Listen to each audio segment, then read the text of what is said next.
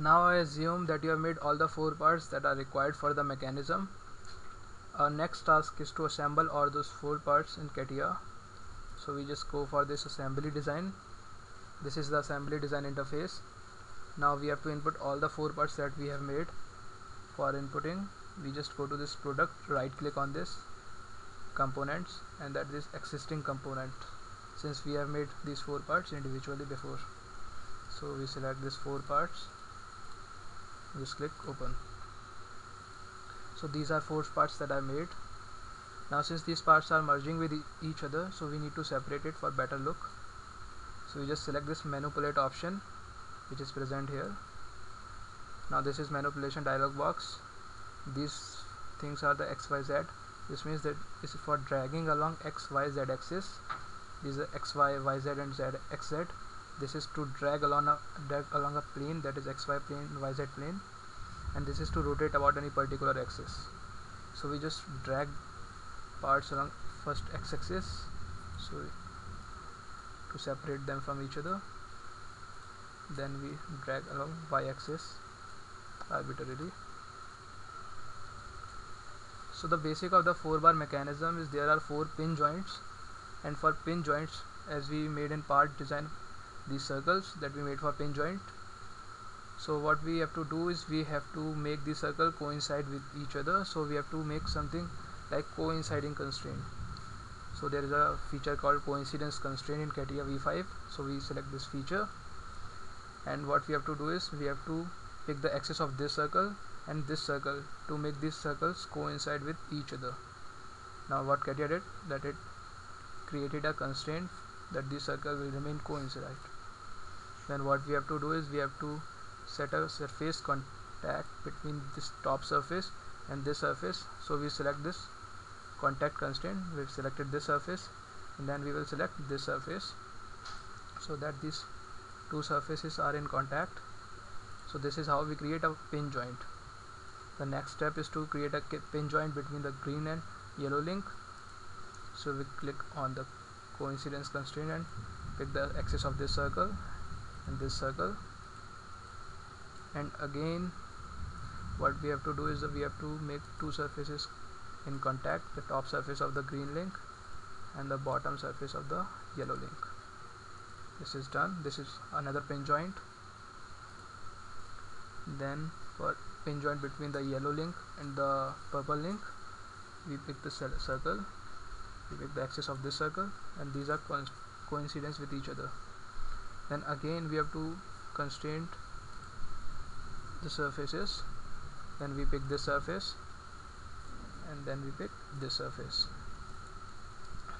Now the last pin joint, for that we pick the axis of this circle by a bit difficulty,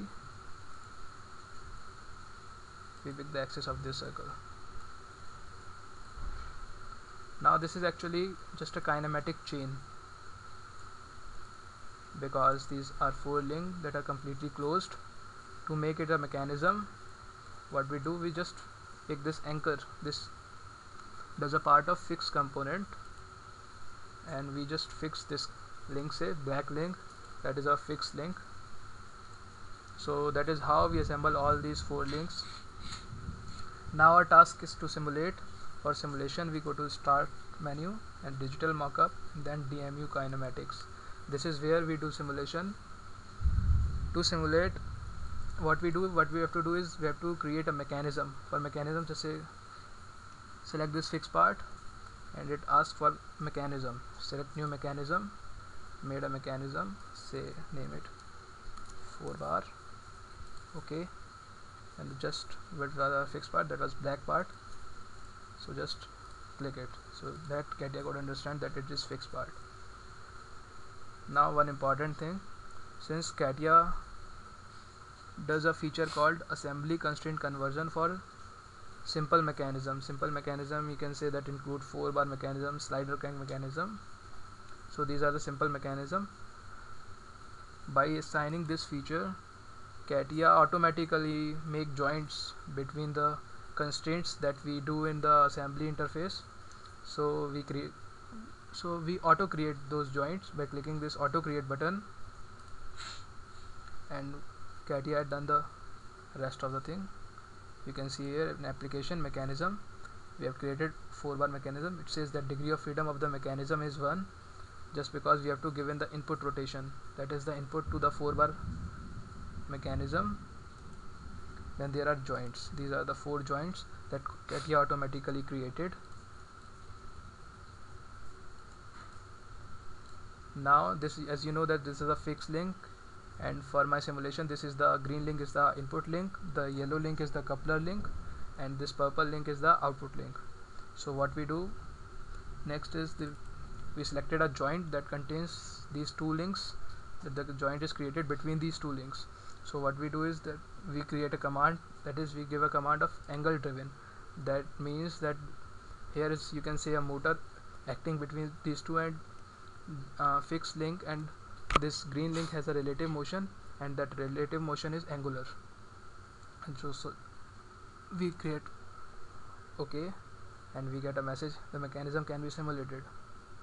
Just we click OK. This is a good message to see. Then we click on simulation.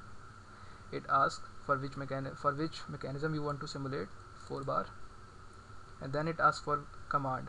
The command that we gave was only angle driven, so we give a command from 0 to say 360 degree and insert it. And to make it looping, we give a multiple loop. Then for velocity control, we give a velocity of 0.04 and just play it. See, this is the input link, this is completely rotating input link, this yellow link is coupler, and this is the output link. You can see that the full rotation of the input link, this output link is reciprocating between 2 fixed limits. So this is a crank rocker type of mechanism. You can also make crank and rocker type of mechanism by just changing the length of these 4 links. This is quite an easy mechanism, as you can see. I hope you will like it. Thanks for watching.